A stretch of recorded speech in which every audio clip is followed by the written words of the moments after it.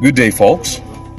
Do you know that we can set up a guest wireless network even without a VLAN router that separates a guest VLAN and a private VLAN? Today I'm going to show you how to set up a guest network using the client isolation and L2 isolation feature on a NUTRUN controller and a NUTRUN access point.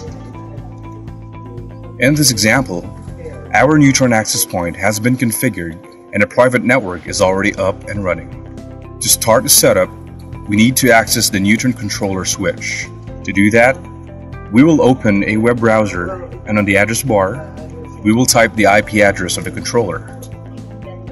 In this example, the IP address is 10.1.1.239. Input the username and password when prompted.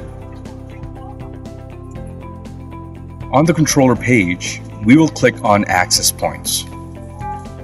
Select the access point you'd like to have guest network and go to WLAN settings. We will configure the 2.4 GHz SSID first.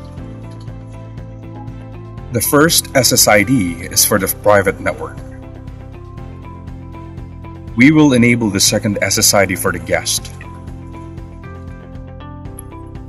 Another window will pop up. Input the desired name for your guest network.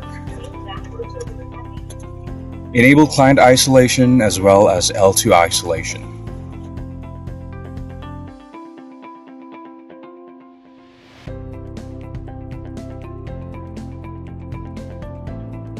Select an authentication mode so the network would be secured.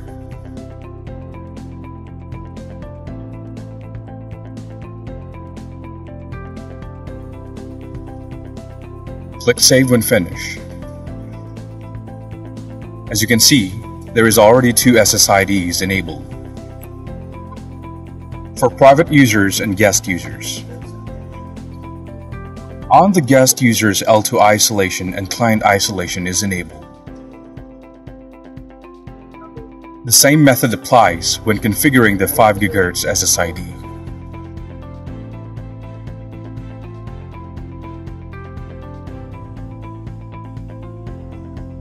Once finished, click Save, then click Apply.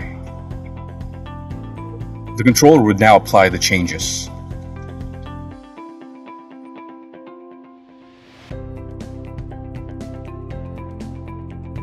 L2 isolation separates the wireless clients from the wired network. This prevents wireless clients from communicating to the wired network.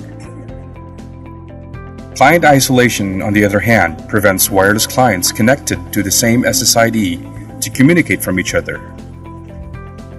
That's all for today. Have a great day.